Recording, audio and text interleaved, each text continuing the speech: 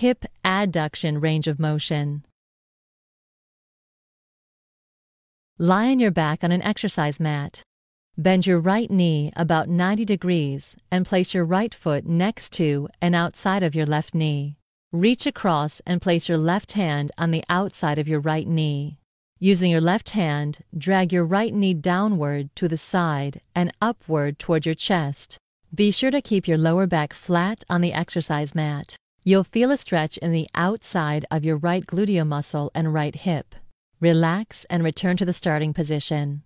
Repeat on the other side, placing your right hand on the outside of your left knee.